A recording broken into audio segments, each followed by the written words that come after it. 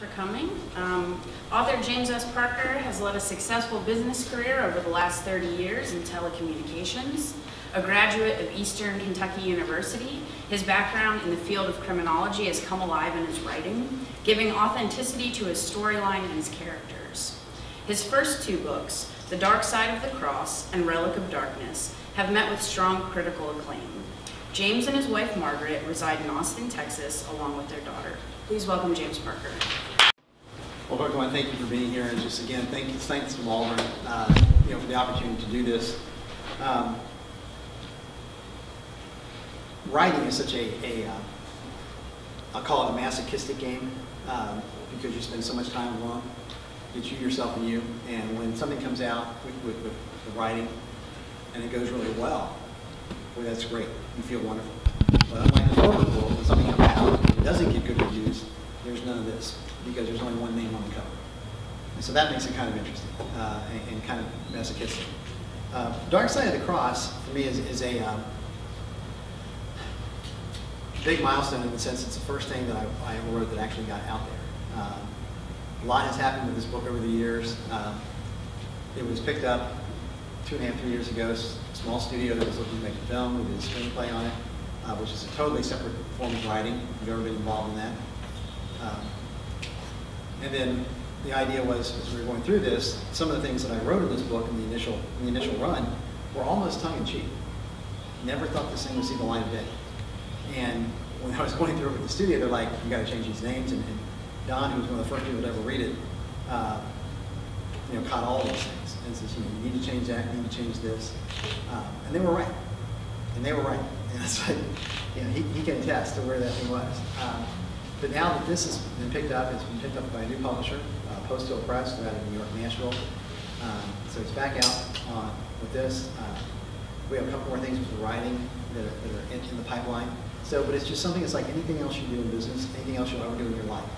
If you want to be good at it, you want to try it, you just keep doing it and doing it and doing it. And then eventually, you hope it falls into the right hands.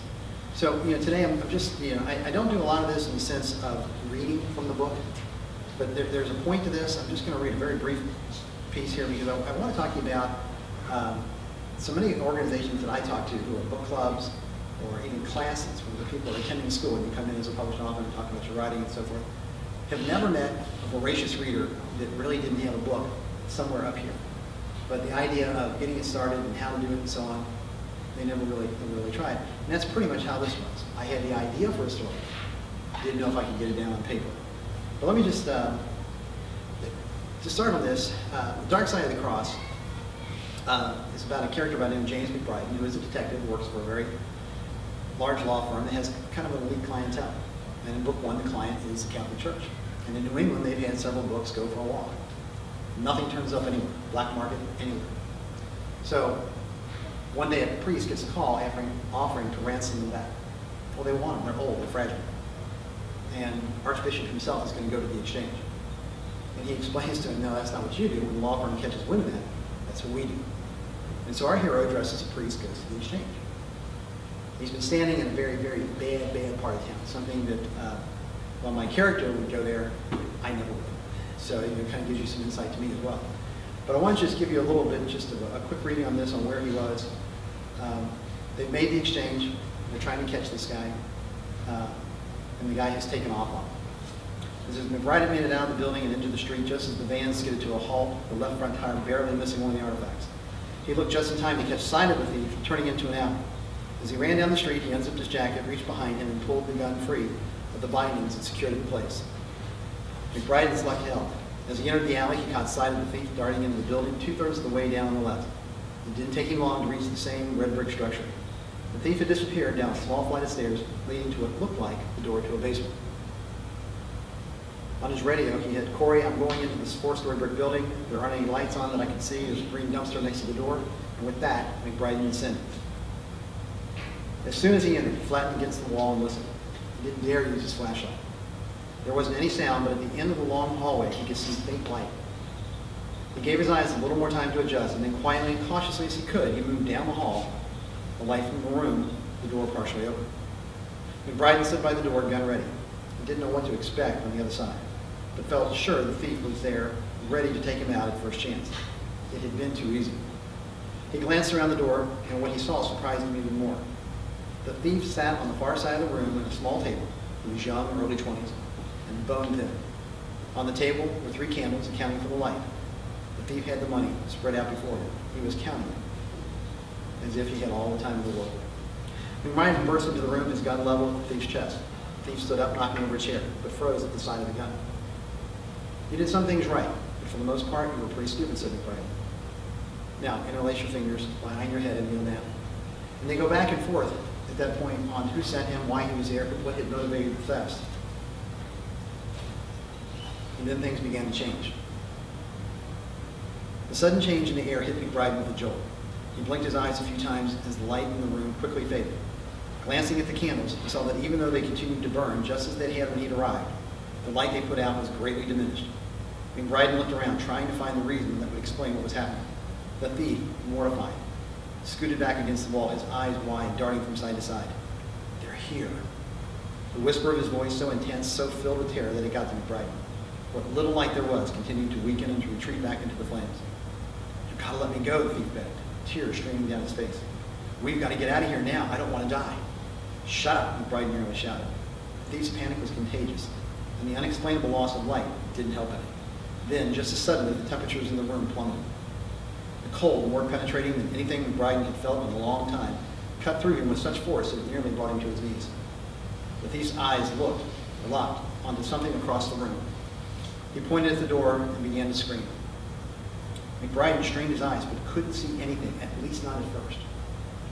But there was something there. Something standing between them and the doorway, blocking their only way out. A darkness filled the space where the door had been.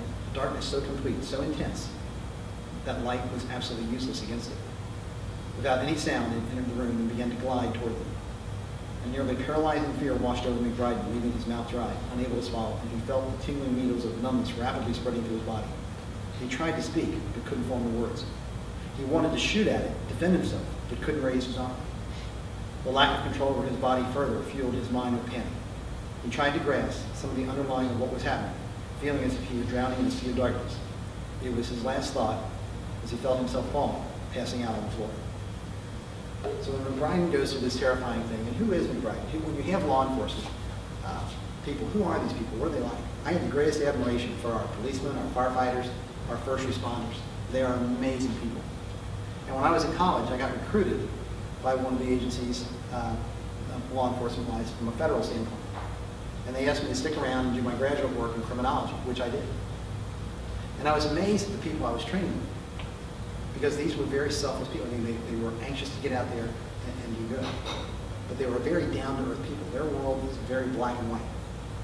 And what happened to McBride in his basement and other things, as he gets closer to this, the worse it gets. There is something supernatural here that he's coming up against. And that's not a part of his world. In fact, not too long after that scene in the book, when he comes to and the thief is dead and the artifact is gone. The money's still there, but everything else is gone. His hands are like this. He has to hold on to something when he's talking to his boss, if he won't see his handshake. And the worst thing that could happen to anyone in that profession, that's what he thinks is going on, he's losing his nerve. And you can't have that. The character McBride is done well. I think people like McBride because he is human. He doesn't have the big red S on his chest. He's not superhuman. He makes mistakes, he gets knocked down, but he keeps getting back up, and that's really the key. The scene in the building has all the elements you want. It's a dark night, it's a bad part of town, you have an enclosed place, it's very claustrophobic. These are all things that will help build suspense and build for your reader. But the other thing that I think that I wanted to bring up by doing this reading was a true story that I wanted to share with you about how to keep your readers off balance. You do not want to become predictable. You want the reader surprised. You want them to enjoy the story and keep going because they don't know what's coming next. And some of you are familiar with this story, some of you aren't. But my wife, my daughter, and I have traveled to Scotland 2 or 3 times. I love Scotland. Wonderful people, beautiful place. And the second time we went back, we stayed at a castle outside Edinburgh called Dalhousie. And Dalhousie, you can look it up, it has its own webpage, D-A-L housing. Beautiful, been in the Ramsey family for like 700 years, so forth and so on. I came across Dalhousie by watching the History Channel. Scotland's most haunted. This castle supposedly one of the most haunted sites in Scotland. I didn't share this with my wife and daughter until it was about a week before our arrival, so it was too late to change it. We were locked in. So when we get there, we checked in, we're up in our room. They put us on the 3rd floor. That was the top floor. That was by accident, not design. But the sun was setting. We could hear thunder across the valley. I was in Scotland. I'm in a haunted castle. I personally was in haunted heaven. But we forgot something in the car. Naturally, I'm elected to go get it. Well, it's a castle. There are no elevators. So I got to the stairwell, and the stairwell was amazing. It was like 8 feet across. We'd go down, there'd be the switchback, and then down to the 2nd floor. And when I got to a point where I was between the 2nd and 3rd floor on that switchback, I could see down to the 2nd floor, and there was a massive stone wall, but in that wall there was a window. And it was rectangular, but had an arch in the center. And this window had a wooden grate, and the wooden grate was open. I could see through. I could see another staircase. I'm thinking, my goodness, this place is huge. Well, I want to see what's in that window. So I walked down the stairs, I walked up to it, and just as I put my face up to the window to look through, there was another face right here. Folks, it was a mirror. I scared the hell out of myself with a mirror. And that's the kind of story you can put in your things. You know, it's scary what McBride went through here, but later on you can build up the suspense to where he's scaring himself. And a couple times that happens in this. There's a scene where he's staying in this small town looking, and he hears a disembodied voice calling his name. And he's already shook as it is. Well, sits up to find out it's just the speaker from the main house calling him. You know, so work with your reader. Don't ever let them know what's coming next. Don Webb has worked with me now on just about everything I write. And Don is easily my right arm plus some. Just an amazing man. He teaches full-time, he writes full-time. You need to look Don up. You know, he has so many stories out there, and this year has been selling several. And just very, very talented individual, and I'm honored to have him. And when we were first editing the book, when I talk about not letting your reader know what's coming, we got to a part of the book, he had been editing, and he said, okay, we need to fix this. And this is a scene where McBride was preparing to go collect these artifacts, and the Archbishop had sent over a priest with the getup that he needs, the collar, cross, so forth and so on, so he will look like a priest when he goes to this meeting.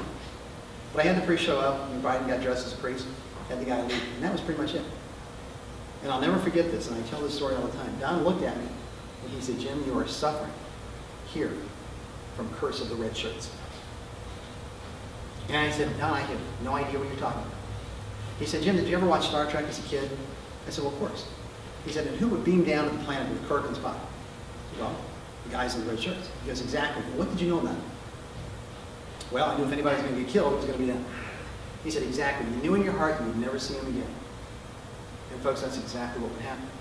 So what Don's advice to me was, and this has held with me, and I've tried to do it since then, is give the character a quirk. He may only be there for that one page.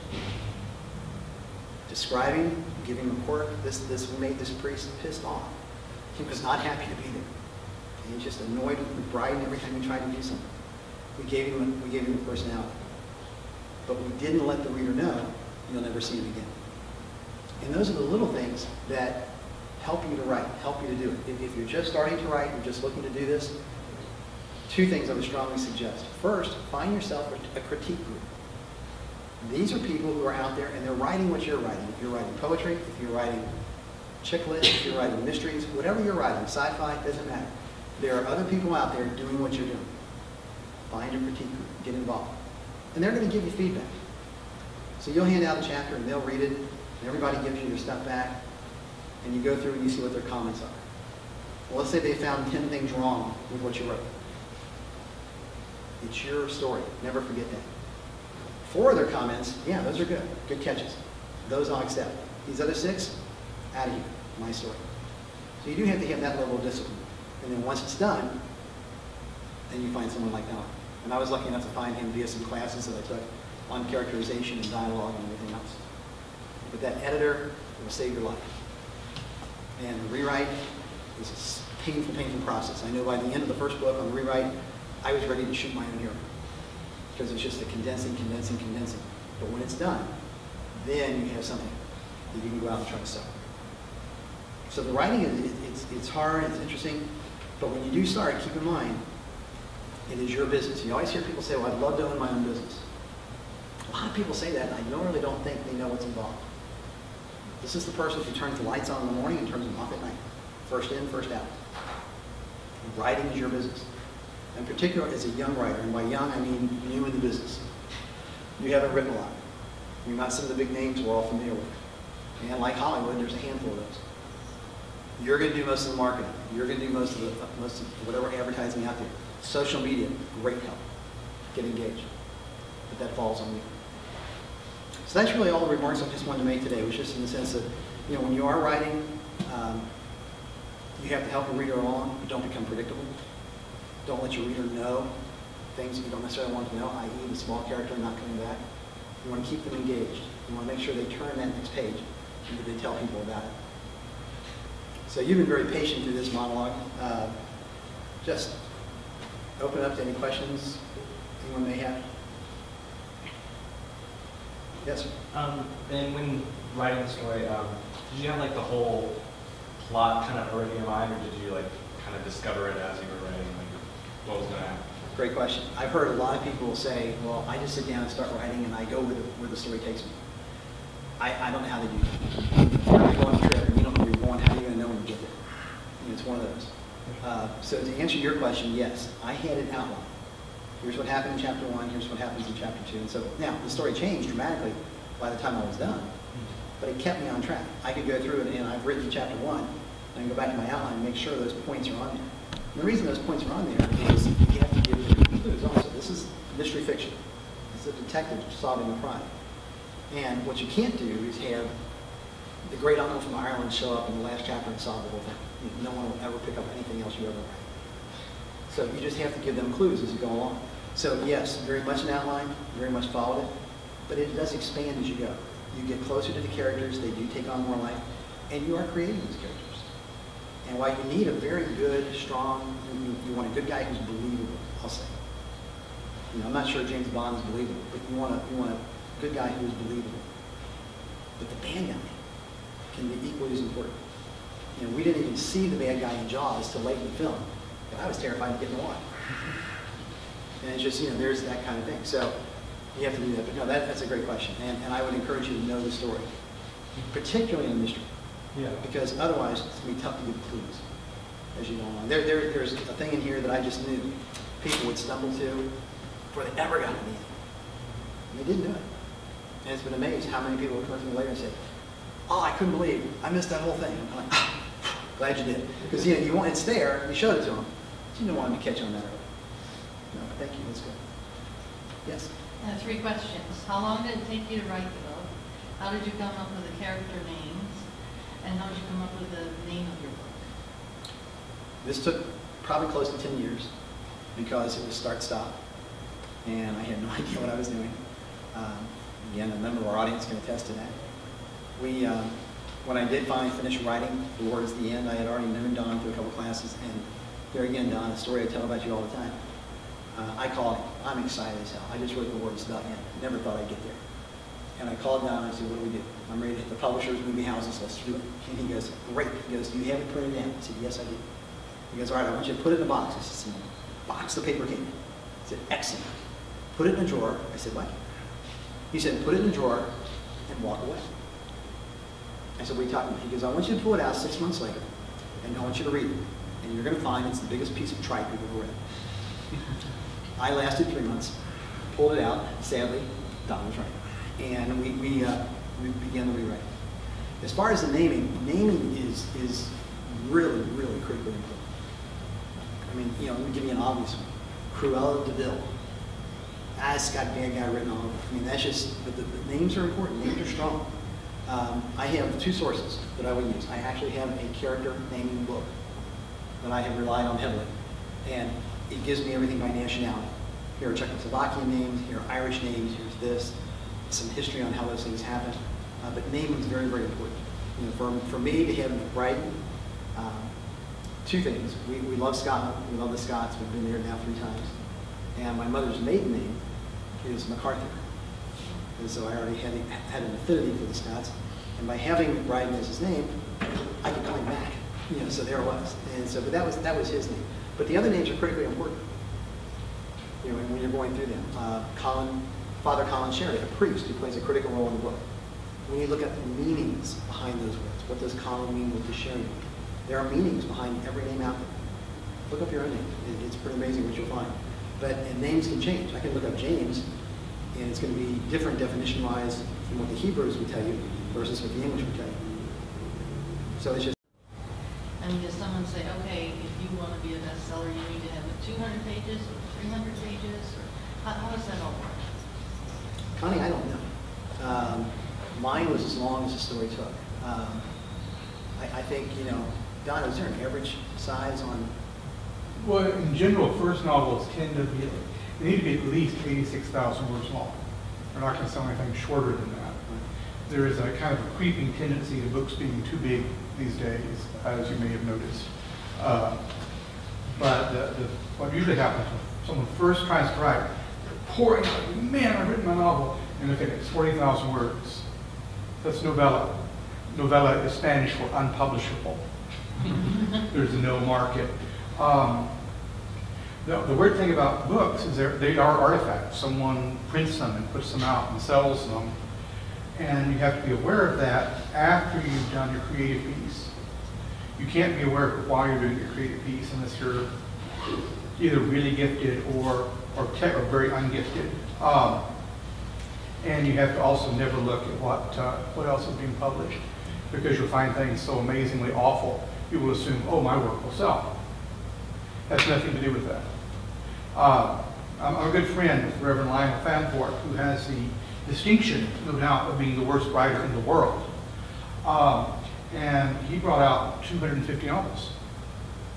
And they're all bad. They are all really, really bad. They're Guinness record bad, such as Galaxy 666, no doubt the worst book ever written on the planet. But he had a publisher that wanted to buy his stuff. You know, when you're starting out with your own thing, trust in your story, because what you got to live with ultimately is your story. And a lot of novels won't get out there. You know, I have 24 published books. I have 3 that I can't sell at all. I love one of them. I think it's marvelous. I know something must be horribly wrong with it. And I love it so much I won't let anyone look at it, which is a bad sign. Thank you. Yeah, it's just, Connie, it's however long the story takes. And do you just keep going to publisher after publisher until one? Oh, yeah. Oh, yeah. And you take the rejection letters, they're your badges of honor. Okay. Yeah, absolutely. Yeah. There's, and I probably have the numbers wrong in this. I think I was sharing earlier, God, with you, with that Chicken Soup for the Soul. If you've seen any of those books that are out there. They got hundreds of rejections before that was picked up, and they, you know, became very successful. Yes. Jim, you get an idea to write a book. How much of it do you put down before you go to your editor or your mentor or whoever it is to decide, yeah, this is something to pursue? That makes sense? It does. I've only done that once. I've had, you know, the idea for this book I had on my own, and frankly at the time I had nobody to talk to. We were living out in South Washington, right across the river from Portland, Oregon, and as I was just getting started to write the outline, I knew the story. I knew the story in my heart, I knew it in my head. As I went through the outline, there was a book fair, book festival held in Portland. And I went over and I met this lady. If you had called Central Casting and said, send over Maryland, this is who they would send. And sweet British lady, and she had like 7 or 8 novels there at her stand, and she was selling them. And I talked to her, and I said, you know, I'm just starting to write. You know, here's my plan. What do I do? Do I do this? Do I do that? Do I quit my job so that I can focus on this writing? And she grabbed my arm. She goes, sweetheart, never, never, never quit your job. You know, because the writing doesn't pay that well. You need to really build up a volume of work before this starts to kick in. But back to your question, yeah, I took that idea and ran with it. This character was received well. Did the second McBride novel. They still like it. And I was in the midst of writing number 3 when an agent I'm working with called me and said, hey, we're working now with these publishers. They're apprehensive of buying book 2 and book 3 because they don't own book 1. Postal Press owns book 1. And I said, well, it's not a trilogy. It's not like if you haven't read the first one, you can't read the second or the third before. They stand alone. She said, nevertheless, it's a stumbling block right now. Do you have another idea? And that is when, the answer was yes. And I said, but, Esther, it's a little involved. When you want to talk about it, we set the time first thing Monday morning. So I had all weekend to be nauseated about this. And told her the story. And I so wanted to be in front of her. I told Margaret, I think maybe I should just drop in at her office. Rather than do this over the phone, just drop in. And she talked me out of that. She was, no, bad idea. And so we did it over the phone. Well, she loved the idea. She bought into the idea. And that's the first time I've ever done it. It's the first time I've ever pitched an idea. So now, so that we can go to these publishers to get their input. She's already got the meeting set up to where I would be meeting with their creative folks. But she doesn't want to just sit down and have a meeting. She wants to go in with something to sell. So with this first book, you had it actually finished? Oh yeah, I got the thing written, and I had met Don via some classes that I took that he taught. Don agreed to edit. Once that was done, only at that point did I start reaching out to try to find somebody to publish it. Because at that point, that's when I hit a problem. Oh, and another good piece of advice that Don gave to me too, again, if you're writing, when you are doing your first book, you know the story, you know it pretty well, and you are passionate about it, you believe in it, you've got to, or you'll never make it to the end. So you've got to believe it. But I remember calling him and asking if he would edit it, and he said, one question, does your hero die in the end? And I said, no, why? He said, because if he does, no publisher will ever touch it. Because if he does well, they're going to want book 2, book 3, book 4, and unless you're Stephen King and you're not, you can't bring him back. So don't do that. So, but it makes sense. You want to have something that works, something that sells. You want to keep going. But no, that's the first time I ever pitched that idea, and I'm now the package I'm pulling together for her that she requested was a synopsis, subplot, who are recurring characters, and give me chapter 1. And that's a big order, but I'm pulling that together for you. Yes. Anybody else? Yeah. So you seem to know a lot about law enforcement. So does that come from experience or watching old Dragnet shows, or so what's your basis for what you know? Of course, I'm too young to watch Dragnet. It wasn't that funny. But anyway, no, it's the schooling. The schooling. When I got recruited, I foolishly said yes. Yes, I would do that. And I started going to criminology, and then I got to spend some time at some actual bases. One was a Marine base, and one where we got training. And I was kind of looking at it the wrong way. I was having a great time. For me, it was like Boy Scout camp for adults. It's like, you mean today we get to shoot that? Really? Yes. But criminology, you've got to look at what that is. Criminology is the science of crime. If you're going to be a good guy and you're going to fight crime, you take criminology because they have to teach you what it is and how it works. But it's not a Boy Scout science. If you're going to be the bad guy, you take criminology because it's the science of crime. And they're going to teach you how it's done, why other people have failed, what perhaps worked. So it's an interesting field. And I think the closer and closer I got to graduation, I realized, having a family one day meant more to me than anything else. And any job I have where I have to carry a gun, for all intents and purposes, puts them at risk. And so I went a different direction. But that's where that comes from, that schooling and those experiences. Oh, sorry. I was hoping you were going to say it was prison time or something. We didn't get a lot of training in prison. No. We didn't have. Anything else?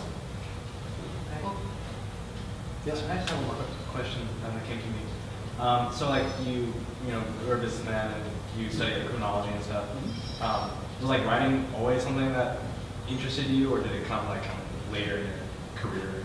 No, that actually started in high school a little bit, and then in college I was doing different articles and such for like the school paper and this sort of thing.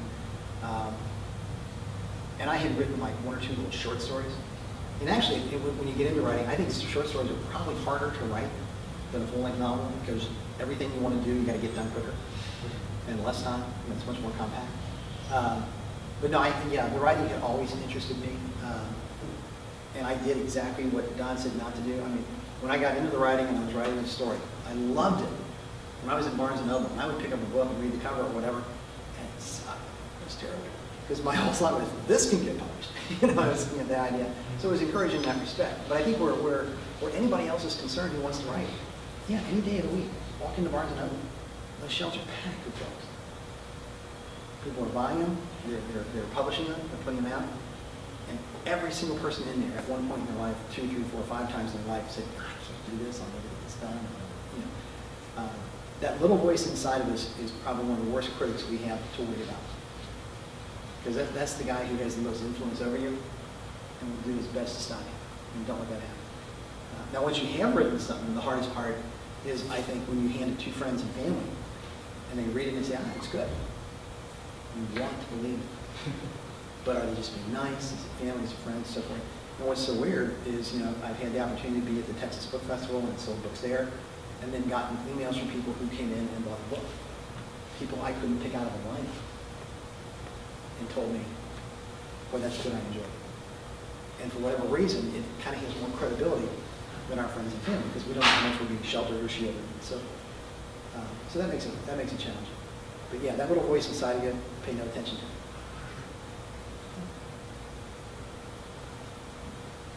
All right. Well, folks, I appreciate it. Thank you so much. If you haven't signed up, we're going to give a free copy away later. If you want to purchase a copy, they're over there. I'd be happy to sign in with you. And then if I haven't gotten your name and your email address, we have some things over there. Also, there's information about where my author page is on Facebook and webpage.